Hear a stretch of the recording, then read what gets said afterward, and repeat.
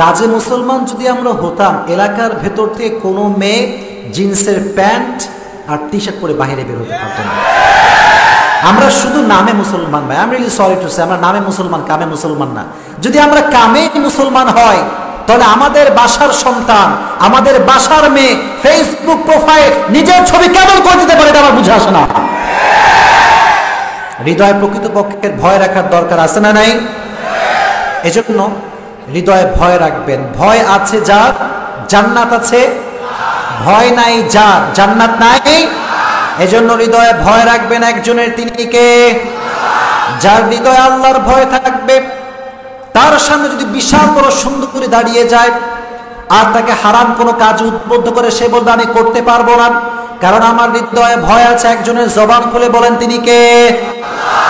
যাদের হৃদয়ে আছে আল্লাহর ভয়, পড়েন, তারা কবু পথ ভুলে যায় না। আল্লাহর প্রেম ছাড়া এই দুনিয়ায় কারো কাছে কোনো কিছু চায় না, ঠিক কি না? আল্লাহর ভয় থাকতে হবে। এবার আসুন হাদিস কি বলে তাকওয়া। What is the definition of তাকওয়া? তাকওয়া কাকে বলা হয়? মা তারিফুত তাকওয়া, তাকওয়ার সংখ্যাটা আসলে কি, এটা জানার দরকার আছে না নাই? হাদিসে এসেছে একবার ওমর রাদিয়াল্লাহু তাআলা আনহু এবং উবাই ইবনে কাব রাদিয়াল্লাহু তাআলা আনহু একই মজলিসে বসে আছেন। হঠাৎ করে মজলিসে কথা উঠলো যে তাকওয়া কাকে বলা হয়, তাকওয়ার সংখ্যাটা কি?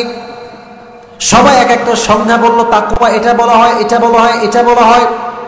কিন্তু উবাই ইবনে কাব রাদিয়াল্লাহু তাআলা আনহু চুপচাপ বসে রয়েছেন, কোনো কথা বলেন না। দীর্ঘ লম্বা সময় পার হওয়ার পরে ওমর রাদিয়াল্লাহু তাআলা আনহু লক্ষ্য করলেন যে উবাই ইবনে কাব চুপচাপ বসে আছে। উনি এটা খেয়াল করলেন, উনি বলেন, ইয়া উবাই ইবনে কাব, তুমি চুপ কেন? আপনি আমাদেরকে বলেন যে মা তারিফুত তাকওয়া, তাকওয়া কাকে বলা হয়?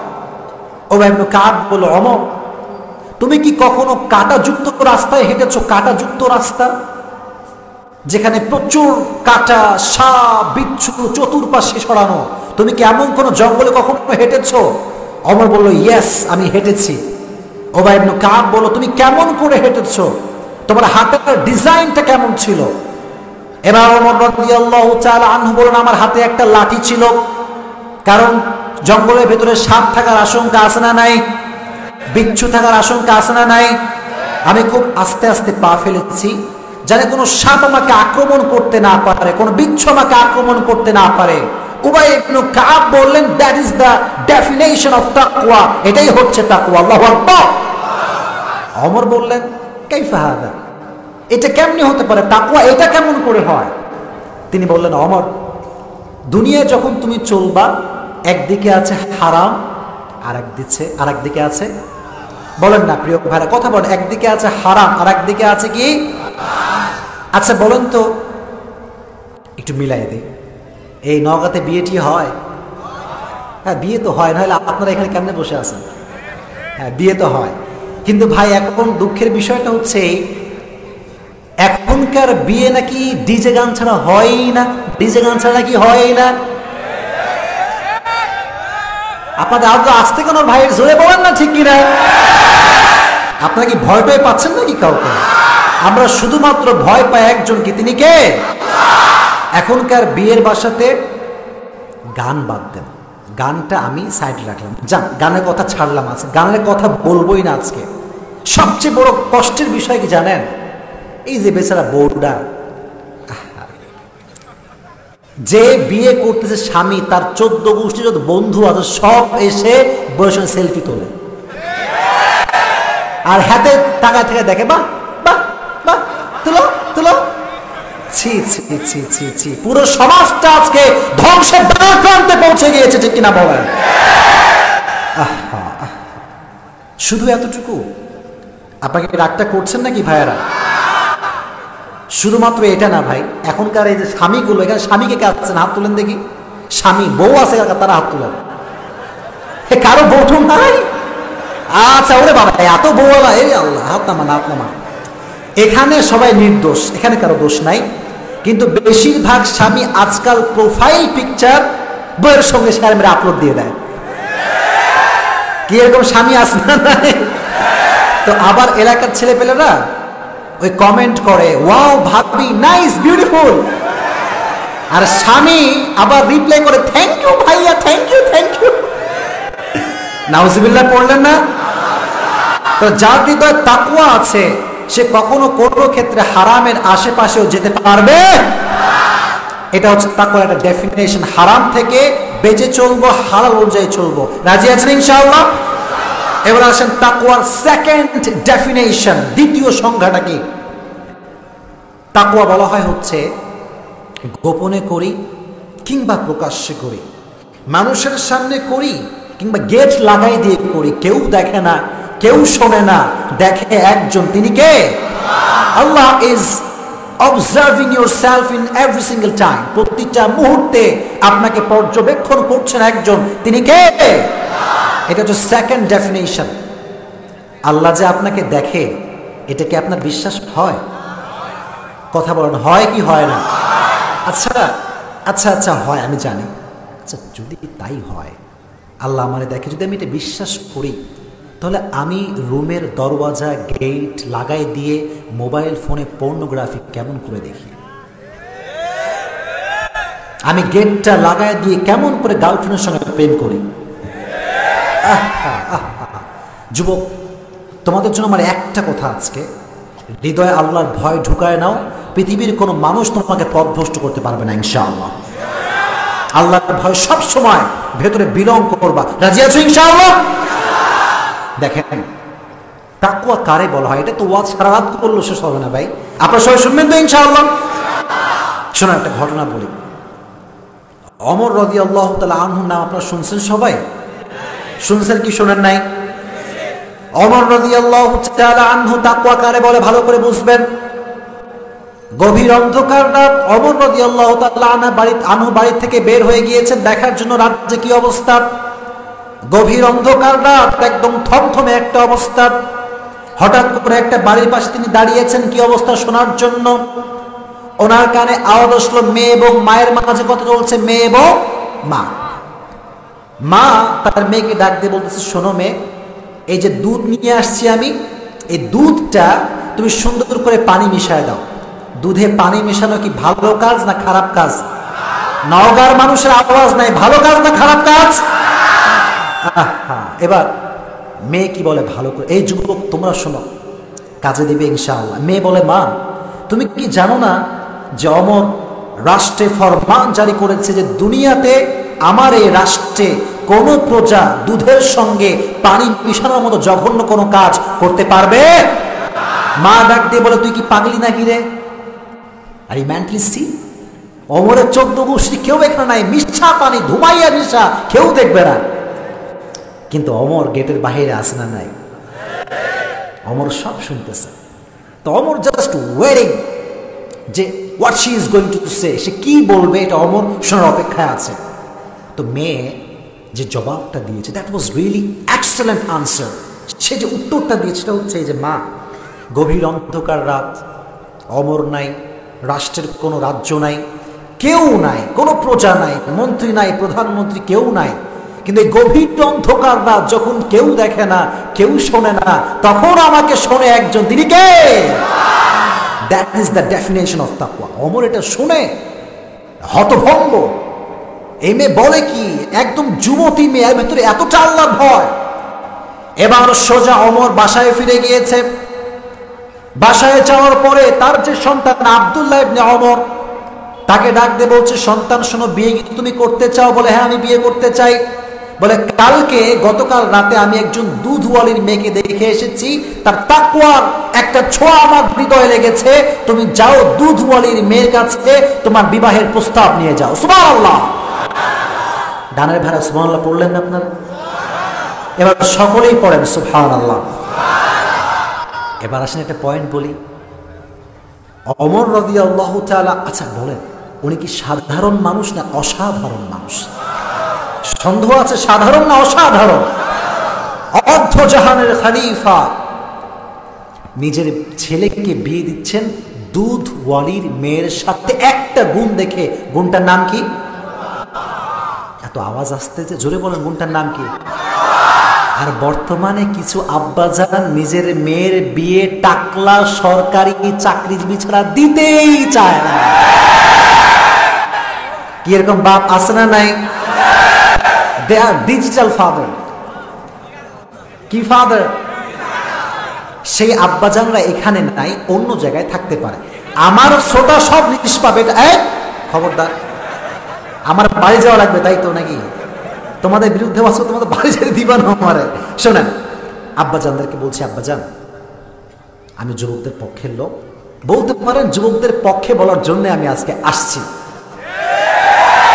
তা আব্বাজানকে বলি, আব্বাজান আপনার কাছে একটা হাম্বল রিকোয়েস্ট, মানে বিনয়ের সঙ্গে অনুরোধ, আপনার মেয়ের যখন বিয়ের সময় আসবে আপনি আল্লাহর ওয়াস্তে সরকারি চাকরিজীবী খোঁজার আগে মুত্তাকি, পাঁচ ওয়াক্ত নামাজি, দাড়িওয়ালা ছেলে খোঁজেন। আপনার মেয়ের মতো সুখী মেয়ে আল্লাহ জমিন আর কেউ হবে না ইনশাআল্লাহ। এই সরকারি চাকরিজীবী খুঁজবেন যার মাথায় তো চুল এমনিতেই নাই, তো যখন বিয়ে দিবেন আপনার মেয়ে নির্যাতিত হয়ে কয়েকদিন পরে আপনার বাসায় ফিরে আসবে। সবাইকে খারাপ বলছি না আমি, সবাই খারাপ বলার উদ্দেশ্য না, আমার কথা হচ্ছে ভাই, the money is not a main fact. এখন বিয়ের ক্ষেত্রে ভাই কিচ্ছু লাগবে না, ছেলের যদি টাকা থাকে, হাতের চেহারা নাই, চুল নাই, দাড়ি নাই, কিচ্ছু নাই, মাইয়ের বাপ করে আমি এক পায়ে রাজি, কোনো সমস্যা নাই। কি এরকম আছে না নাই? না, এটা কইরেন না ভাই আমার। এবার আসেন, যুবকদের একটু বাস দিতে হবে। রাগটা করছেন নাকি আপনারা? আচ্ছা, কথার পয়েন্ট বুঝেন, সব জায়গায় লাগবে একটা গুণ, গুণটার নাম কি? তাফসিরের মূল সেন্ট্রাল থিম বুঝতে হবে। আমি আসছি তাকওয়ার থেকে, আসছি কই থেকে? যুবক যুবক যুবক যুবক, শোনো শোনো শোনো শোনো, আটা সুন্দরী দেখে বিয়ে করো না ভাই আমার, এটা কইরো না, এটা কইরো না, ঠিক কিনা বলো? এখনকার সময় কিন্তু কিচ্ছু লাগে না ভাই, একখান ফিল্টার মারবে স্ন্যাপচ্যাটে ঢুকে, তোমার 14 গোষ্ঠী জায়গায় গায়েব হয়ে যাবে, কথা বলো ঠিক কিনা? এজন্য বিয়ের সময় বাবাও দেখবে ছেলের তাকওয়া, মেয়ের বাবাও দেখবে ছেলের তাকওয়া। রাজি আছেন ইনশাআল্লাহ? এই তাকওয়া দেখে যদি কোনো বাবা তার সন্তানকে বিয়ে দেয়, সুখের সন্তান, সুখের সংসার করে দিবে একজন, তিনি কে? এজন্য তাকওয়া আমাদের হৃদয়ে রাখবো। রাজি আছেন তো ইনশাআল্লাহ? আবু বকর রাদিয়াল্লাহু তাআলা আনহু একদিন বাসায় আসছেন, আসার পরে ওনার স্ত্রী আসছে, বলছে, ইয়া আমিরুল মুমিনিন, ছোট্ট একটা আবদার আছে আপনার কাছে। কি আবদার? বলে যে আপনার ছেলেরা সারিদ খেতে চায়। সারিদ, সারিদ, সারিদ হচ্ছে আরব বিশ্বের একটা দামি খাবার, যেমন আমাদের বাংলাদেশের দামি খাবার হচ্ছে গরুর গোস্ত। গরুর গোস্তের যে দাম ভাই, গরিবদের খাওয়ার কোনো কায়দা নাই। সারিদ খেতে চায় প্রধানমন্ত্রীর ছেলে মেয়ে। কিন্তু আবু বকর কি বলছে ভালো করে শোনেন। উনি বলছেন যে দেখো, ছেলে মেয়েদেরকে বুঝায় দাও যে তোমার আব্বার কাছে এই পরিমাণ টাকা নাই যেই পরিমাণ টাকা দিয়ে তোমাদের জন্য সারিদ কিনতে পারবে। সুবহানাল্লাহ পড়লেন না? এটা বলে তিনি ফিরে আসলেন। প্রায় 4 মাস পরে, 4-5 মাস পরে আবু বকর রাদিয়াল্লাহু তাআলা আনহুর সামনে একটা প্লেট নিয়ে আসা হলো। প্লেটের সামনে দেখা গেল সারিদ রাখা আছে। আবু বকর রাদিয়াল্লাহু তাআলা আনহু শকড যে সারিদ কোত্থেকে আসলো, আমি তো টাকা পয়সা কিছু দেই নাই। বেগমকে ডাকলেন, বললেন যে কি ব্যাপারে, সারিদ কোত্থেকে আসলো, কে দিল এইটা? উনি বললেন, আপনি যে আমাদেরকে বাজার করতে প্রত্যেক দিন টাকা দেন, এই টাকার থেকে কিছু টাকা বাঁচিয়ে বাঁচিয়ে বাঁচিয়ে এই 3-4 মাস পরে বাঁচানো টাকা দিয়ে সারিদ কিনেছি সন্তানদের শখ পূরণ করবার জন্য। সুবহানাল্লাহ পড়ে। আহা, প্রধানমন্ত্রীর কাছে সারিদ কিনে খাবে সেই টাকা নাই। আপনি সারিদটা খেলেন, খেয়ে সোজা চলে গেলেন মাজলিসের শুরায়, সবাইকে ডাকলেন, রাজ্যের সমস্ত প্রজা দায়িত্বশীলদেরকে ডাকলেন, বললেন শোনো, তোমরা আমাকে রাষ্ট্রের পক্ষ থেকে যে ভাতা দাও এটা আজ থেকে কমায় দিবা, কারণ এটা প্রমাণ হয়ে গিয়েছে আমি আবু বকর এর চাইতে কম টাকার বেতনে আমার সংসার চলবে। আল্লাহু আকবার। হোয়াট এ তাকওয়া ম্যান, কি তাকওয়া! আর আমাদের দেশে টাকা কে কত মেরে খাইতে পারে এটার প্রতিযোগিতা চলতেছে। রাষ্ট্রের টাকা যদি কেউ নিয়ে থাকে জনগণের খেদমতের জন্য, এটা শুকরের গোশতের মতো হারাম মনে করতে হবে। চিল্লায় বলেন ঠিক কিনা? ওমর এবং আবু বকর কি তাকওয়া তাদের! এই তাকওয়া যার হৃদয়ে থাকবে তার জন্য জান্নাত তৈরি করে রেখে দিয়েছে একজন, তিনি কে? এই তাকওয়া রাখবেন কলিজার টুকরা ভাইয়েরা, হাতে পায়ে ধরি, আজকে সবার হাতে পায়ে ধরি। এই তাকওয়ার মতো গুণ যে অর্জন করবে, আল্লাহর কসম সে মরতে দেরি, জান্নাত তার জন্য অপেক্ষা করছে। এত আস্তে পড়লেন সুবহানাল্লাহ, জবান খুলে সকলেই পড়েন সুবহানাল্লাহ। আহা, ওমর রাদিয়াল্লাহু তাআলা আনহু একবার খুতবা দেওয়ার জন্য মেম্বারে দাঁড়াইছেন। দাঁড়ানোর পরে ওনার যে জামার একটু লম্বা হয়ে গিয়েছে, তো মুসল্লির মাঝে একজন মুসল্লি হঠাৎ করে দাঁড়ায় গেছে, বলে এ ওমর, ইয়া ওমর, তোমার জামাটা লম্বা কেন? তুমি রাষ্ট্রের কয় টাকা নিয়েছো আমাকে হিসাব দাও। প্রধানমন্ত্রীর সামনে দাঁড়িয়ে যদি প্রজা এরকম বলে, বাঁচার কোনো আশঙ্কা আছে ভাই? নাই। কিন্তু উনি চুপচাপ থাকলেন। ওনার যে সন্তান উনি দাঁড়ালেন, দাঁড়িয়ে বলল, ভাই আমার আব্বাজান অনেক লম্বা মানুষ, অনেক কি মানুষ? আওয়াজ দিয়ে বলেন, কি মানুষ? তো রাষ্ট্রের পক্ষ থেকে যে কাপড়টা দেওয়া হয়েছে, সে কাপড়টা আব্বাজানের ছোট হয়ে গিয়েছে বিধায় আমি আব্দুল্লাহ, ওমরের সন্তান, তার জামা এবং আব্বার জামা দুটোকে তালি লাগায় আমার আব্বাজান পরে খুতবার মেম্বারে দাঁড়িয়েছে। সুবহানাল্লাহ, কি তাকওয়া! এক টাকাও রাষ্ট্রের মেরে খায় নাই। আহা, আর এই যে যুবকগুলো দেখতেছেন না, এরা প্রাইভেটে কোচিং সেন্টারে ভর্তি হতে লাগবে 500 টাকা। আব্বার কয়, আব্বা 5000 টাকা সেটা ভর্তি নিবে না আব্বা। আওয়াজ দিয়ে বলতে হবে যে ভাই ঠিক কিনা। আচ্ছা, এটা যুবকদের অবস্থা। আর মেয়েদের অবস্থা হচ্ছে শুক্রবারে স্পেশাল কোচিং সেন্টার আছে না নাই? সকালবেলা শুক্রবার মেয়ে যাচ্ছে হ্যাভি ফিটফাট, হ্যাভি সেজে বুঝে। আম্মা জান, আপনার মেয়ে কই যায়? বলে, বাবা আমার মেয়ে খুব পড়া করে বাবা, শুক্রবারও প্রাইভেট ছুটি নেয় বাবা। আম্মা জান, আপনার মেয়েটা নাম করেছে প্রাইভেটের, কিন্তু যাচ্ছে সে চিড়িয়াখানার পার্কে। খবর লাগায় দেখেন, আপনি খবর লাগান। আমি মিথ্যা কি বলছি না সত্য বলছি ভাই? মিথ্যা বলছি না সত্য বলছি?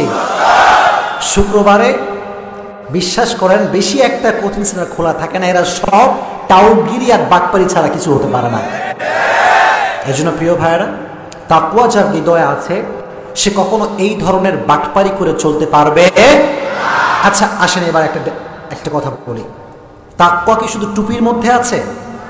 শুধু জুব্বার মধ্যে আছে? শুধু দাড়ির মধ্যে আছে? আমি গত কয়েক মাস আগে ওমরায় গিয়েছিলাম।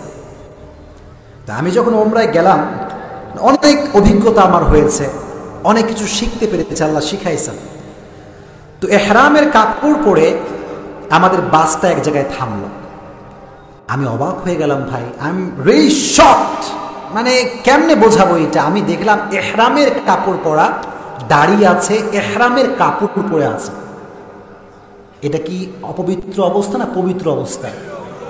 হাতে মস্তের সামনে দাঁড়ায় ধুম সিবিড়ি টানতেছে। নাউজুবিল্লাহ পড়লেন না? শোনেন, পোশাক দিয়ে তাকওয়া যাচাই বাছাই করা যায় না, তাকওয়া থাকে হৃদয়ে। আওয়াজ দিয়ে বলতে হবে ঠিক কিনা। আপনি আজকে খবর লাগান, যতগুলো রাস্তাঘাটে প্রেম করে দেখবেন বেশিরভাগ বোরকাওয়ালি প্রেম করে। কি আছে না নাই? আর এই যে বাংলাদেশে যত কিলাকিলি হুজুরদের মাঝে, এগুলো কি জনগণ করে না হুজুররা বেশি বেশি করে? আমরা হুজুররা যে হিংসু, কারো খাওয়া নাই আমাদের কাছে। We are the number one. আমাদের কাছে কেউ টক্কর দিবে হিংসার ক্ষেত্রে, খাওয়াই নাই, আগেই ফেল। কি বাংলাদেশে হিংসাটা আছে না নাই ভাই? বিশ্বাস করেন, আজহারি সাহেব যে আজকে নাই, এটার সবচেয়ে বড় করে আমাদের হিংসাত্মক মনোমাইন্ড। আমরা শুধু হিংসা, কিচ্ছু বুঝি না। মনের ভেতরে ভালোবাসা নিয়ে চলবে। নগর মানুষ রাজি আছেন ইনশাআল্লাহ? শোনেন, মারামারি নাই, কে আহলে হাদিস, কে মাযহাবি, কে লা মাযহাবি দেখার সময় আমাদের কাছে নাই। মুসলমান ঘরের সন্তান, এটাই আমাদের সর্বোচ্চ পরিচয়। কথা বলেন ঠিক কিনা? এজন্য যার হৃদয়ে তাকওয়া আছে সে কখনো বাটপারি করতে পারবে না, সে কখনো দুই নাম্বারি করতে পারবে না। সবসময় সে একজন রাস্তায় চলবে, তিনি কে? আল্লাহ, তুমি আমাদের সবার হৃদয়টাকে তাকওয়া দ্বারা ভরপুর করে দিও। পড়া আমিন। আচ্ছা, এবার একটা ছোট্ট কথা বলে সেকেন্ড পয়েন্টে যেতে চাই। যুবক ভাইরা, আমার কথা কি বুঝতে কোনো সমস্যা হচ্ছে আপনাদের? আমি সত্যি খুব খুশি আপনাদের উপর যে আপনার এতটা ডিসিপ্লিন, কোনো আওয়াজ নাই, মারামারি নাই। শোনেন, দুই একটা লোক আজীবন উঠেছে, এরা আজীবন উঠবে, কেমন আসা পর্যন্ত উঠেই যাবে, কোনো থামাতে পারবেন না আপনি। আমি কেন, বাংলাদেশের টপ লেভেলের কেউ আসুক এখানে, তাও তারা উঠবে। এটা একটা পৃথিবীর নিয়ম। যারা আসলে ওয়াজ শুনতে আসে তারা দোয়া না করে বাসায় ফিরে যায় না। তো এখন যারা বসে আছেন তারা কি উঠে যাওয়া পার্টি না দোয়া করে যাওয়া পার্টি? সকলে দুটো হাত তুলে নেয়, তাকবীর দেন, লিল্লাহি তাকবীর, লিল্লাহি তাকবীর। আর আপনি আমাদের সবাইকে শেষ পর্যন্ত থাকার তৌফিক দান করো, সকলে পড়ো আমিন।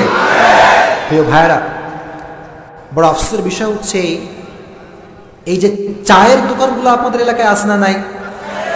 আহা, এই চায়ের দোকানে বসে সারা দিন এই মুরব্বী ওর নামে বদনাম, হাতে ওর নামে বদনাম, তার ছেলে ভালো না, তার মেয়ে ভালো। তোর মেয়ে কত ভালো বল, তোর মেয়ে কত ভালো বল। ওই মেয়ে ভালো না, কিন্তু নিজের মেয়ে চারটা প্রেম করে ছায়া খাইয়া বেকা হয়ে বসে আছে, খবরই নাই। এরকম লোক সমাজে আছে না নাই? Think about your self first. নিজে ভালো হয়ে যান, গোটা সমাজটাই ভালো হয়ে যাবে ইনশাআল্লাহ। নিজেকে দেখবেন, রাজি আছেন ইনশাআল্লাহ? মুত্তাকি বান্দারা চালাক হয়। মুত্তাকি বান্দারা কি হয়? তারা কখনো মানুষের দোষ খোঁজে না, নিজের দোষ খোঁজে। আমরা আজ থেকে নিজের দোষ খুঁজবো, মানুষের দোষ খুঁজবো না। রাজি আছেন ইনশাআল্লাহ? যারা নিজের দোষ খোঁজে তারা কি বোকা না চালাক? বোকা না চালাক? আর মনে রাখবেন, আমাদের যে তাকওয়া, এটা মাঝে মাঝে দুঃখ দিবে, মাঝে মাঝে সুখও দিবে। সুবহানাল্লাহ পড়ে। আর মুত্তাকি বান্দার জীবন দুঃখ কষ্ট একটু বেশিই হয়, ঠিক কিনা বলেন? একটা ছোট্ট ঘটনা বলি, বোঝাচ্ছি। দেখেন আমাদের কষ্ট বেশি হয় কেন। এক লোকের দুইটা পশু ছিল। কয়টা পশু? নগর মানুষ কি খাওয়া দাওয়া করেন না? জোরে বলেন কয়টা? একটা ছাগল আর একটা গাধা। একটা ছাগল আর একটা কি? গাধা। তো ছাগল আর গাধা একদিন বসে আছে, দুইজন মিলে বসে আছে। তো ছাগল বলতেছে গাধা, এই যে গাধা, তুই আসলেই একটা গাধা। তো গাধা বলতেছে, আমি তো গাধাই, তুই আমার গাধা বলে গালি দিস কেন? তো ছাগল বলতেছে, পাগলা বুঝিস না, মালিক আমাকে কত ভালোবাসে, ঘাস দেয়, ভুসি দেয়, আদর করে, চুমা দেয়, আর তোরে খালি থাপড়ায়, তুই আসলেই একটা গাধা। তো গাধার মন খারাপ। গাধা এবার মুচকি হাসি দিয়ে বলে, বাবা তুই আসলেই ঠিক বলছিস, আমি গাধা, আমি আসলেই গাধা, মালিক আমারে ভালোবাসা, তোরে খুব ভালোবাসে। আচ্ছা তুমি কি জানিস যে মালিক তোরে এত ভালো কেন বাসে? বলে না, তা তো জানি না। বলে পাগলা, সামনে কুরবানির চাঁদ উঠছে রে পাগলা। তো যারা হৃদয়ে তাকওয়া নাই, টাকা পয়সার অভাব নাই, বাড়ি গাড়ির অভাব নাই, মনে রাখবেন তার হৃদয়ে তাকওয়া নাই। টাকা পয়সা থাকতে পারে, জাহান্নাম তার জন্য অপেক্ষা করছে। কথা বলেন ঠিক কিনা? আর আমরা সাময়িকভাবে দুঃখে কষ্টে থাকতে পারি, টাকা পয়সা নাও থাকতে পারে, কিন্তু আমাদের জন্য জান্নাত তৈরি করে রেখেছে একজন। তিনি কে? মুসলমান ঘরের সন্তান হাতে অলওয়েজ একটা পেপার রাখে। হাতে অলওয়েজ একটা কি রাখে? এই আওয়াজ দিয়ে বলতে হবে, কি রাখে? এটা হচ্ছে আখিরাতের পেপার। কিসের পেপার? আজকে জুমার বয়ানে একটা কথা বলছিলাম। আচ্ছা, বসুন্ধরা শপিং কমপ্লেক্সের নাম আপনারা শুনছেন সবাই? আচ্ছা ভাই, মনে করেন আমি বসুন্ধরার মালিক, মানে শুধু মনে করেন, আসলে কিন্তু আমি মালিক টালিক কিছু না, গরিব মানুষ আর কি আমি। তো আমি যদি এখানে মুরব্বীদের কাউকে বলি, মুরব্বী সাহেব জীবন অনেক কষ্ট করছেন, মুরব্বী সাহেব রিক্সা চালাইছেন, টাকা কত কষ্ট করে ইনকাম করছেন, কৃষি কাজ করছেন, টেনশনের কোনো কারণ নাই, আজ থেকে আমার বসুন্ধরা গ্রুপের মালিক আপনি। কথা কি বুঝতে পারতেছেন? মালিক হবেন কবে? 2 মাস পরে। কয় মাস পরে? কথা বোঝেন, কয় মাস পরে? দেখবেন মুরব্বী আগেও যেমন ছিল এখনো তেমন আছে, আগের বাড়ি যেমন এখনো বাড়ি তেমন, কিন্তু মুরব্বী খালি দাঁত কেলা কেলা হাসে। হাসবে কি হাসবে না? এখন এক এলাকার ভ্যান চালা বলছে, ভাই যে আপনি এত হাসেন কেন? আপনার বাড়ি তো আগের মতোই আছে, টাকা নাই, পয়সা নাই, আপনি গরিবের ঘরের গরিব, তো হাসি কই থেকে আসে? এই যে পেপার দেখে বলবে যে ভাই 2 মাস পরে বসুন্ধরা মালিক আমি হচ্ছি। কথা ঠিক কিনা বলেন? তো সামনে সুখ আসতেছে বিধায় এখন দুঃখ কষ্ট কিছুই মনে হচ্ছে না। কথা ঠিক না প্রিয় ভাইরা? তো যদি এটা বিশ্বাস রাখতে পারেন যে সামনে happiness is waiting for me, সুখ আল্লাহ রেখে দিয়েছেন, বিশ্বাস রাখেন প্রিয় ভাইরা, আপনাকে দুনিয়ার কোনো দুঃখ কষ্ট টাচ করতে পারবে না, স্পর্শ করতে পারবে না। সুবহানাল্লাহ। আর যুবক, তোমাদেরকে বলছি শোনো, সুইসাইডের চিন্তা বাদ দিয়ে দাও, এটা বাদ দিয়ে দাও। অনেক যুবক আছে দেখবেন একটু কিছু হইলে সুইসাইড করে মারা যায়, এরকম যুবক আছে না নাই? এই গত কয়েকদিন আগে আমার ফ্রেন্ড, আমার ক্লাসমেট, একসঙ্গে মক্তবে পড়ছি। আহা, বলবো আপনাদের সবাইকে প্রিয় ভাইরা, আপনারা কি রাগ করছেন নাকি আমার উপরে? সেদিন মাগরিব পরে বাসায় বসে আছি, হঠাৎ করে একজন ফোন দিয়ে বলছে, বন্ধু আপনার যে পড়তো আপনার সঙ্গে সুইসাইড করে মরে গেছে। নাউজুবিল্লাহ পড়ে। I was shocked. মানে কেমনে? যুবক ছেলে, হাফেজ, ছেলেটা হাফেজ, মাদ্রাসায় পড়ে, ইভেন একটা মসজিদের ইমাম বসে, খতিব বসে, আত্মহত্যা করছে। মানে আমি শুনে ভাই আকাশ থেকে ঠাস করে পড়ছে, আমার বিলিভই হয় না, যেটা কেমন সম্ভব। আমি সোজা চলে গেলাম তার বাসায়। বাসায় গিয়ে দেখলাম পুরো বাসা গ্যাঞ্জাম, পুরো বাসায় মানুষ, পুলিশ লোড হয়ে গেছে। তো আমাকে কিন্তু সবাই চিনে আলহামদুলিল্লাহ, আমাকে বললো আপনি যান, আপনি গিয়ে কথা বলেন। আমি গিয়ে বললাম আমি জাস্ট গেলাম এর জন্য যে এই যে যুবকগুলো আছে না, এরা হচ্ছে আমাদের কলিজার টুকরা। এরা যখন ভুল পথে যায়, দুনিয়ার সব সহ্য করতে পারি, যুবকরা ভুল কিছু করলে আমার কলিজা ফেটে যায়, এটা আমি সহ্য করতে পারি না। আমি মাকে বললাম, আম্মা জান আপনার ছেলে কি হয়েছে? হাফেজ ছেলে, মাদ্রাসায় পড়েছে, ইমাম একটা মসজিদের, আত্মহত্যা কেন করলাম আম্মা জান? বলে বাবা আমার ছেলে কয়েকদিন আগে, প্রায় 4-5 মাস আগে, আমাদেরকে না জানিয়ে একজন মেয়ে তাকে পালিয়ে বিয়ে করছে, পালিয়ে বিয়ে করছে। যুবক, জীবনে যাই করো আর তাই করো, আব্বা আম্মার অনুমতি ছাড়া পালায় বিয়ে করবো না, রাজি আছো ইনশাআল্লাহ? তাই বললাম বিয়ে করছে, ইটস ওকে, তারপরে কি হলো তাই বলো। বলছে বাবা বিয়ে করার পরে ওই এলাকার লোক তার উপরে অসন্তুষ্ট, আমরাও অসন্তুষ্ট, এটা সে সহ্য না করতে পেরে গলায় রশি ঝুলায় আত্মহত্যা করছে। নাউজুবিল্লাহ পড়ে।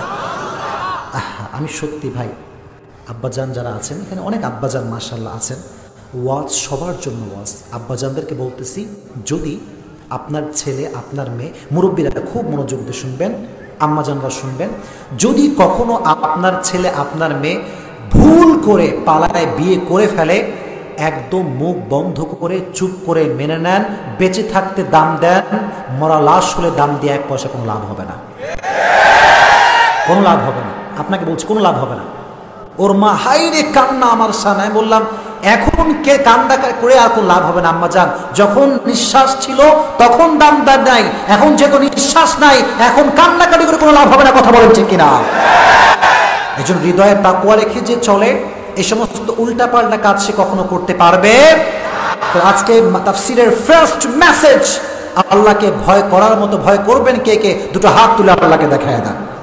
যে কোনো একজন তাকবীর দেন দেখি, মাশাআল্লাহ।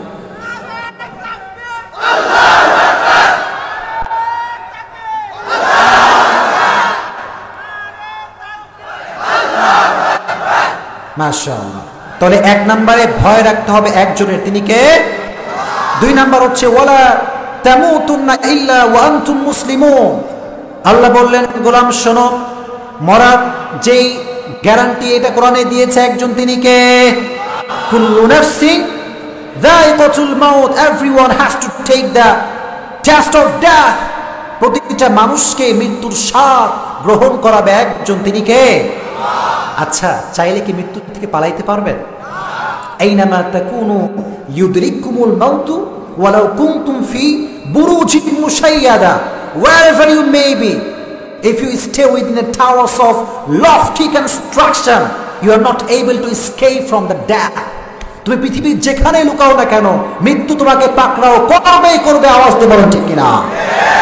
মৃত্যু তোমাকে পাকড়াও করবে। কিন্তু আফসোসের বিষয় হচ্ছে, আল্লাহ বলছে মৃত্যু যে কোনো সময় আসতে পারে কি পারে না? আওয়াজ দিয়ে বলতে হয়, পারে কি পারে না? এখন আপনি ডাক্তারের কাছে গেছেন, ডাক্তার বলতেছে রিপোর্ট দেখে, ভাই আপনার হায়াত যা আমরা বুঝতে পারতেছি আপনি 1 সপ্তাহে শেষ। কয় সপ্তাহে শেষ? চেহারা পাল্টে যাবে। হ্যাঁ, এক সপ্তাহে মরে যাবো, এটা কেমনে সম্ভব? কিন্তু আল্লাহ যে কোরআনে বলছে তুমি যে কোনো মুহূর্তে মরতে পারো, আমাদের মধ্যে কোনো ভয় কাজ করে না, এরকম লোক আছে না নাই? জানে মরতে পারে যে কোনো সময়। সুদ খাওয়া বাদ দেয় না, ঘুষ খাওয়া বাদ দেয় না, প্রেম করা বাদ দেয় না, জনগণের হক মানা বন্ধ করে না। আওয়াজ দেবো তবে ঠিক কিনা? যে কোনো সময় মরতে পারে। আর মৃত্যুর সময় প্রতিটা রূহ, প্রতিটা মানুষ মালাকুল মউতকে চোখের সামনে দেখতে পায়। আপনিও দেখবেন, আমিও দেখব। মুমিনদের সামনে এসে মালাকুল মউত একটা সাদা থকথবে যুবকের বেশে আসে। আসার পরে ডাক দিয়ে বলে, ইয়া আইয়াতুহান নাফসুল মুতমাইন্না উখরুজি ইলা মাগফিরাতিল্লাহি ওয়া রিদওয়ানি। এসে বলে, হে প্রশান্ত আত্মা, আল্লাহর দয়া এবং মায়ার দিকে বের হয়ে আসো। সুবহানাল্লাহ পড়ে। বলা মাত্র মুমিনের যে আত্মাটা আছে এটা স্মুথলি বের হয়ে আসে। কাফাম মিন নাকফানিল জান্নাত ওয়া হানুত মিন হানুতিল জান্নাত। জান্নাত থেকে একটা রেশমি রুমালের কাপড় নিয়ে আসা হয়। রেশমি রুমালের কাপড়ে জড়িয়ে সেই মুমিন বান্দার রূহটাকে নিয়ে ফেরেশতা জান্নাতের ঠিকানায় চলে যায়। সুবহানাল্লাহ পড়ে। আহা, নগর মানুষ যদি আজীবন নামাজ পড়ে থাকেন, আজীবন যদি রোজা রেখে থাকেন, মালাকুল মউত যখন আপনার সামনে এসে দাঁড়াবে, আপনার চেহারায় অটোমেটিক্যালি একটা মুচকি হাসি বের হয়ে যাবে। সুবহানাল্লাহ।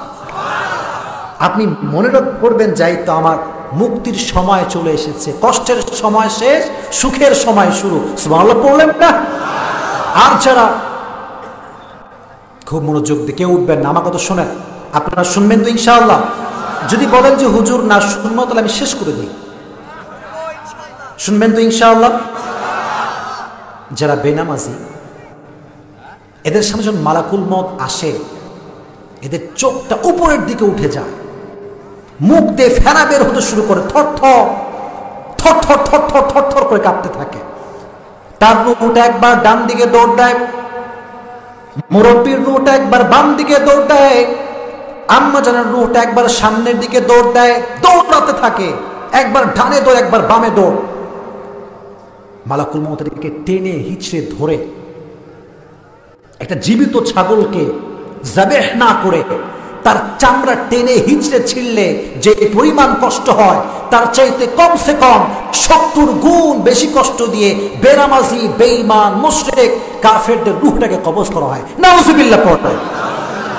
আহা, আল্লাহ তুমি আমাদের সবাইকে এই মৃত্যুর কষ্টের থেকে বাঁচায় দিও। সকলে পড়না আমিন। পারবেন না, এই যন্ত্রণা সহ্য করতে পারবেন না। রাসূল করিম সাল্লাল্লাহু আলাইহি ওয়াসাল্লাম বলেছেন, 1000 তরবারির আঘাতের যে কষ্ট, তার চেয়ে মৃত্যুর আঘাতের কষ্ট আরো বেশি। আল্লাহু আকবার। আহা, যদি নামাজ না পড়ে মারা যান ভাই, আপনার অবস্থাটা কি হবে?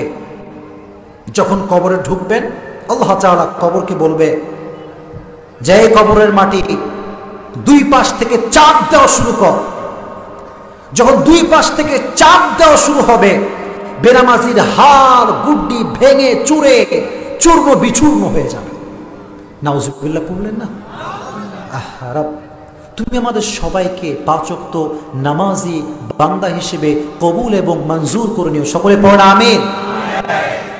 প্রকৃতপক্ষের মুসলমান হয়ে যদি মরতে পারেন, কবরের প্রশ্ন সহজ করে দিবে একজন, তিনি কে? কবরের প্রথম প্রশ্ন কি বলেন দেখি? রব কে? আল্লাহ আমার রব। দমে দমে তনু মনে পড়েন তারই অনুভব। তোমার দুনিয়াতে আমি যেদিকে তাকাই, অথই নিয়ামতে ডুবে আছি সবাই। পাখ পাখালির কণ্ঠে শুনি তাসবি কল রব, তাসবি কল রব। পড়েন আল্লাহ আমার রব, এই রবি আমার সব। আমার সে পড়েন আল্লাহ আমার রব, এই রবি আমার সব। রবকে ফার্স্ট কোয়েশ্চেন। সেকেন্ড কোয়েশ্চেন কি বলেন দেখি আপনারা? মান মান না মান নবিয়ুকা, তোমার নবীকে। নবী হচ্ছেন মুহাম্মদুর রাসূলুল্লাহ সাল্লাল্লাহু আলাইহি ওয়াসাল্লাম। আচ্ছা, এবার আসেন একটা মেইন পয়েন্ট। নবী যে আমার নবী, এখানে কি সবাই বলতে পারবে বলে আপনার মনে হয়? মাফ চাই, এটা সেই বান্দা বলতে পারবে না যে মুসলমান ঘরের সন্তান দাবি করে কিন্তু দাড়িটা প্রতিদিন ক্লিন শেভ করে সে বলতে পারবে না, সে পারবে না, কারণ তার চেহারাই প্রমাণ যে সে নবীকে আদর্শ হিসেবে মানে নাই। এটা তার চেহারাই প্রমাণ। সেদিন একটা ছোট্ট ঘটনা বলছিলাম, এটা আমি শুনেছিলাম বজলুর রশিদের নাম শুনছেন আপনারা সবাই? হুজুর একদিন বলতেছিল ওয়াজে যে যাদের দাড়ি নেই বাবা, তোমাদের যুবকদেরকে বলতেছে, তোরা যখন বিয়ে করবি বাবা, তোর বউ বলবে যে যান এদিকে আসো আয়নার সামনে, আসো আসো আসো যান আসো আয়নার সামনে। যখন যুবক দাঁড়াবে আয়নার সামনে, ওর বউ বলবে দেখো যান তুমিও যা আমিও তা।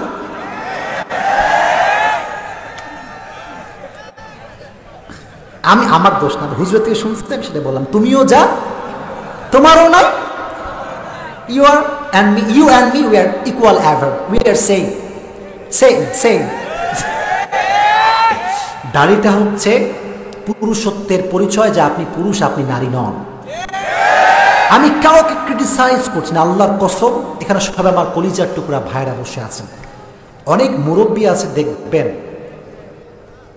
সেদিন এক সেলুনের দোকানদার বলছে, হুজুর 80 বছরের বুইড়া আমার কাছে দাড়ি শেভ করতে, আমি যে খুঁট ঠেকাইতেই পারতেছি না।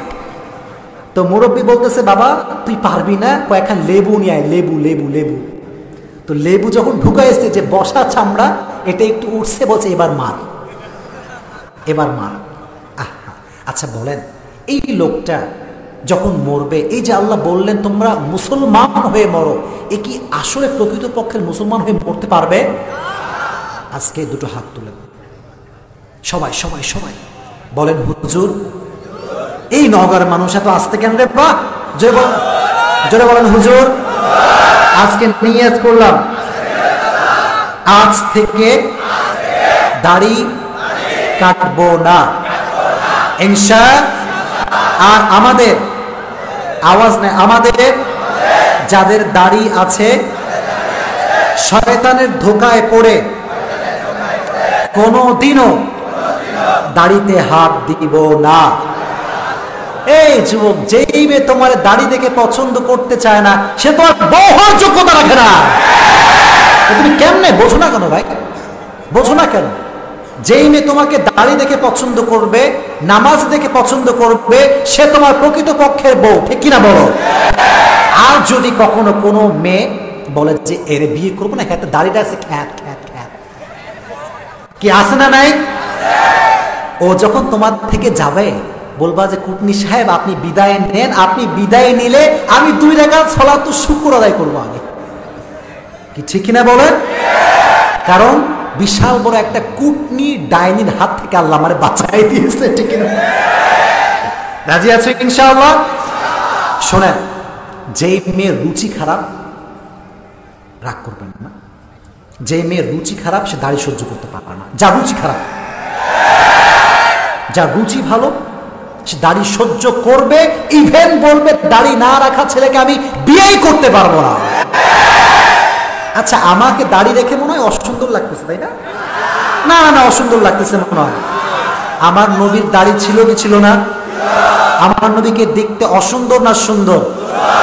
চাঁদের চেয়ে সুন্দর তুমি নবী আমার কামলিহি ওয়ালা। সুবহানাল্লাহ পড়ে, দো জাহানের বাদশাহ তুমি প্যারা নবী সাল্লাল্লাহু আলা। পড়েন, দো জাহানের বাদশাহ তুমি প্যারা নবী সাল্লাল্লাহু আলা। চাঁদের চেয়ে সুন্দর তুমি নবী আমার কামলিহি ওয়ালা। সুবহানাল্লাহ। আমার নবীকে সবচাইতে সুন্দর করে পাঠিয়েছেন একজন, তিনি কে? আমার নবীর সঙ্গে কোন প্রকার কোন তুলনা হতে পারে? whether is the fitness, whether is the appearance, whether is the beautiness, whether is the face cutting, my beloved last messenger Muhammad, he is out of any kind of comparison. আওয়াজ দিয়ে বলতে হবে, ঠিক কিনা? আমার নবীর চেহারার সঙ্গে, আমার নবীর কণ্ঠের সঙ্গে, ফিটনেসের সঙ্গে কোন প্রকার কারো কোনো তুলনাই হতে পারে না। সুবহানাল্লাহ পড়ে। As a father, as a teacher, as a lawyer, as a commander, as the messenger, Muhammad is the superman of the world. Allahu Akbar. সকলেই পড়েন সাল্লাল্লাহু আলাইহি ওয়াসাল্লাম। এজন্য স্মার্ট তো সেই যুবক যে যুবক 5 ওয়াক্ত নামাজ পড়ে। স্মার্ট তো সেই যুবক যে যুবক আল্লাহ রাজির জন্য রসুলের জন্য দাড়ি রাখে আওয়াজ দেবো তবে ঠিক কিনা? দাড়ি রাখবেন, দাড়ি কাটবেন না। ভাই আমার, আমি দুটো হাত ধরে বলি, দাড়ি কাটবেন না। রাজি আছে ইনশাআল্লাহ? প্রকৃত পক্ষের মুসলমান হয়ে যদি মরতে চান, আজ থেকে দাড়ি রাখবেন কে কে? দুটো হাত তুলে আল্লাহকে দেখায় দেন। আল্লাহ কবুল করে নিক, পড়া আমিন। লাগবে না তাকবীর, বসেন। এবার আসেন, লাস্ট প্রশ্নটা হচ্ছে মা দীনুক, তোমার ধর্মের নাম কি? ধর্মের নামটা কি? মনে গেছেন আপনার ধর্মের নামটা কি? যদি শুনতে মনে না আছে শেষ করে দিই, রাত হয়ে যাচ্ছে বেশি। ধর্মের নামটা কি? কিয়ামতের দিনে হিন্দু ধর্ম আল্লাহর কাছে গ্রহণযোগ্য হবে, খ্রিস্টান ধর্ম গ্রহণযোগ্য হবে, বৌদ্ধ ধর্ম গ্রহণযোগ্য হবে, আল্লাহর কাছে একটা ধর্ম গ্রহণযোগ্য হবে। ধর্মের নামটা কি? ইন্না দীনা ইনদাল্লাহিল ইসলাম। In the day of judgment, there is only one religion will be acceptable to your Lord, which is Islam. কিয়ামতের কঠিন ময়দানে একটা ধর্ম তোমার রবের কাছে গ্রহণযোগ্য হবে, ধর্মের নাম হচ্ছে ইসলাম। আওয়াজ দিয়ে বলেন ঠিক কিনা? এজন্য ইসলামকে ধর্ম হিসেবে পেয়ে আমরা সকলেই খুশি না বেজার? আলহামদুলিল্লাহ পড়েন। এত সুন্দর ধর্ম পাইছি, আমরা বুঝি না যে মুসলমানদের সম্মানটা আসলে কোথায়।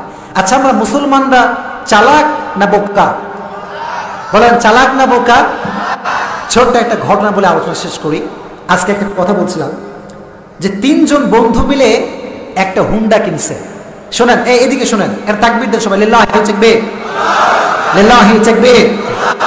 আপনারা যে বসে আছেন আমি খুব খুশি ভাই, আপনারা সকলে আমার মুনাজাত করে যাবেন। রাজি আছেন ইনশাআল্লাহ?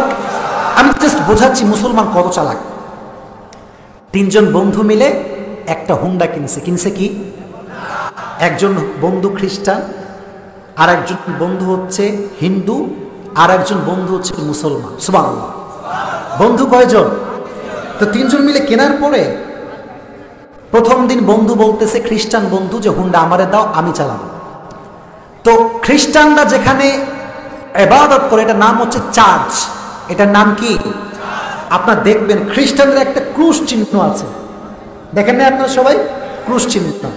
তো সে যখন নিয়ে গেছে হুন্ডা অ্যাপাসি, হুন্ডার নাম কি? অ্যাপাসি। চার্চ থেকে বের হয়েছে, এটা ক্রুশ নিয়ে গলায় লাগাই দিছে। এসে বলছে, বন্ধুরা, আমার বন্ধুরা, তোমরা সকলে শোনো, আজ থেকে এই হুন্ডা খ্রিস্টান হয়ে গিয়েছে, কেউ হাত দিবে না। এই হুন্ডা কি হয়ে গিয়েছে? এটা তো হাত দিস না তোরা বাবা, এটা হাত দিস না। তো দ্বিতীয় দিন হিন্দু বন্ধু বলতেছে যে ভাই, আমাকে একদিন সুযোগ দে। কয়দিন সুযোগ দে? এবার সে নিয়ে গেছে। দেখবেন হিন্দুরা মাথায় একটা লাল সিঁদুর দেয়, দেখছেন আপনার সবাই কপালে? দেখছেন কি দেখেন নাই? সে হুন্ডা নিয়ে গিয়ে এবার হুন্ডার যে হেডলাইট আছে না, ওখানে সিঁদুর লাগাই দিছে, নিয়ে আসছে হুন্ডা। বন্ধুরা কয় কি ব্যাপার? বলে আজ থেকে এই হুন্ডায় তুইও হাত দিবি না, তুইও হাত দিবি না, এটা আজ থেকে হিন্দু। কথা বলেন, এটা আজ থেকে কি? হিন্দু, কেউ হাত দিবি না। লাস্ট ডে, সর্বশেষ দিন, এবার পালা কার? নওগাঁর মানুষ তো আজ থেকে নজরে বলে কার? মুসলমান বলছে গিভ মি ওয়ান চান্স, একখানা সুযোগ দেয় খালি আমার।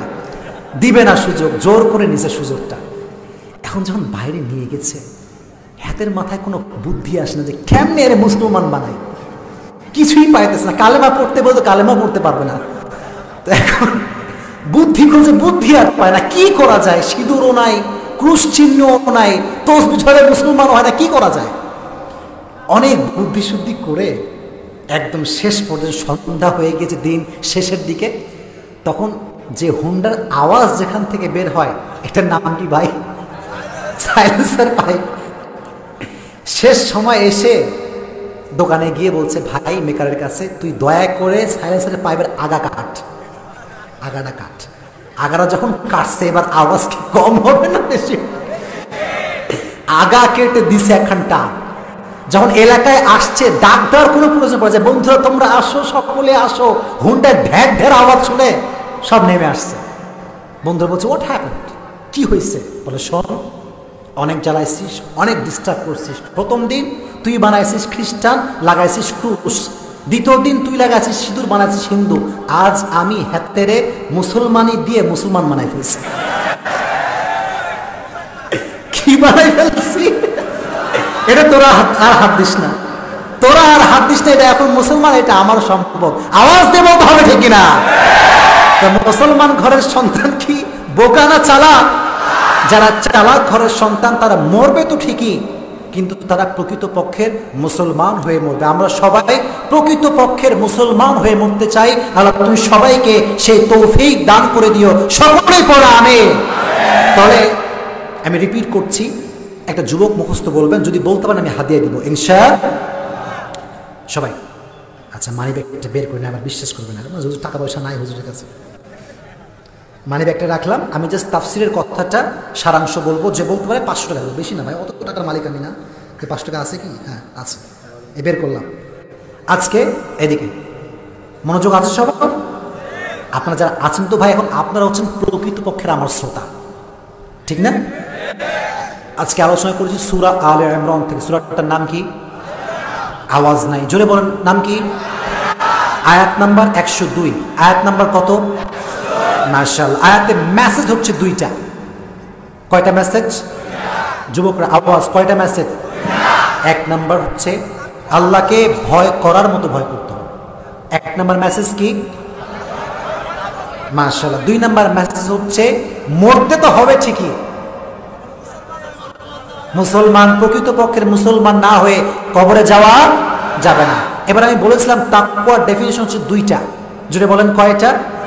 একটু প্যারা আছে ভাই, সহজে শোনাতে পারবেন না, কিন্তু মনোযোগ দিয়ে শুনতে হবে। এক নাম্বার হচ্ছে এই দুনিয়াতে হালালও আছে হারামও আছে। দুনিয়াতে যে ব্যক্তি হারাম থেকে বাঁচবে, হালাল অনুযায়ী চলবে, সেই হচ্ছে মুত্তাকি। সুবহানাল্লাহ। 2 নাম্বার তাকওয়ার সংজ্ঞা হচ্ছে এই প্রকাশ্যে করি কিংবা গোপনে করি, কেউ দেখে না, দেখে একমাত্র একজন, তিনি কে? এবার আরেকটা পয়েন্ট, 3 নাম্বার পয়েন্ট বলেছিলাম যে বিয়ের সময় দেখতে হবে টাকলা মুরব্বীকে,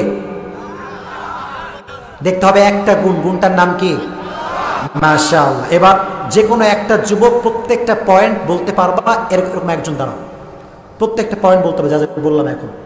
এই যে মাশাআল্লাহ হাত তুলছে, আপনি দাঁড়ান। এই কেউ যদি বলে টাকা দিবে, সেটা আমি টাকা দিতে পারবো না, সবাই চুপ থাকবেন। প্রিয় ভাই বলেন, আমি আলোচনা কি বিষয় করেছি এবং তার অর্থগুলো কি কি বলেছে আপনি বলেন। পড়েন। মাশাআল্লাহ মাশাআল্লাহ। বলেন, আপনি বলেন। এখান থেকে আমরা 2টা বিষয় শিখেছি। জি। একটা হচ্ছে আল্লাহকে ভয় করতে হবে, মানে ভয়টা কেমন ভয়? ভয় করার মতো। এই তো মাশাআল্লাহ, আল্লাহু আকবার। 1 নাম্বার। 2 নাম্বার? ভয় করার মতো ভয় করতে হবে। আর 2 নাম্বার হচ্ছে প্রকৃত মুসলমান হয়ে মৃত্যুবরণ করতে হবে। মাশাআল্লাহ। এবার তাকওয়ার ভিতরে 3টা পয়েন্ট বলেছে, কি কি বলেন? তাকওয়ার ভিতরে 3টা পয়েন্ট হচ্ছে, এই কেউ বলবেন না, পারবেন বলেন। হালাল হারাম। হালাল হারামটা কি? হালাল হারামটা হচ্ছে হারাম থেকে বাঁচবেন, হালাল অনুযায়ী চলবেন। এখন ফেল মারছেন আপনি, তারপরে বলেন আবার 2 নাম্বারটা বলেন। না না ঠিক আছে, আমি দিব, টাকা দিব, সমস্যা নেই। আরে হাসে কেন রে বাবা, বলতে দেন। 2 নাম্বার পয়েন্টটা বলেন। তাকওয়ার ডেফিনিশনটা কি 2 নাম্বারে? না না না, হয় না, কেউ বললেন না ভাই, আমার বলবেন। তুমি তো ফেল মারতেছো ভাই, তাহলে তো আমি টাকা দিতে পারবো না ভাই, ফেল মারলে কেমন দেই? আচ্ছা তুমি বসো বসো। আচ্ছা কেউ আছে আর যে বলবে সব পরিপূর্ণ? সহজ, কিন্তু খুবই সহজ। কি রে ভাই, কেউ বলতে পারবেন না? এই তো, হ্যাঁ দাঁড়ান দাঁড়ান, মাশাআল্লাহ। দাড়িওয়ালা যুবক, লিল্লাহি তাকবীর। কোনো ভয় নাই ভাই, আমরা বাঘ সিংহ কিছু না। কোন? ওয়ালাইকুম আসসালাম। বিষয়বস্তু হচ্ছে যে সূরা নিয়ে আলোচনা করলেন, তার নাম হচ্ছে সূরা আলে ইমরান। মাশাআল্লাহ। 102। জি। আর যে 2টা বিষয় নিয়ে আলোচনা করছেন, তার মধ্যে হচ্ছে 2টি, একটা হচ্ছে তাকওয়া। ভাই কথাটা খুলে বলেন, আয়াতের অর্থটা বলেছিলাম তো আমি। তাকওয়াটা কেমন? মানে আল্লাহকে ভয় করো, আল্লাহকে ভয় করো, ভয় করার মতো। হ্যাঁ জি জি, দেখছেন। আর 2 নাম্বার মেসেজটা কি ছিল? 2 নাম্বার অর্থটা কি ছিল? পয়েন্টটা হাতে গুলাই ফেলছে আরেকজন। লাস্ট না হলে টাকা পকেটে ঢুকাবো। এই তো এদিকে আসো, তুমি এদিকে আসো, এদিকে আসো। হেতে পারবে, আমি বুঝতে পারছি। এদিকে আসো পাগড়িওয়ালা, এদিকে আসো, এই জায়গাতে, এই জায়গাতে। হ্যাঁ হ্যাঁ বলো ভাই, তুমি পারবা, আমার বিশ্বাস, তুমি বলো। সূরাটার নাম কি? হ্যাঁ মাশাআল্লাহ।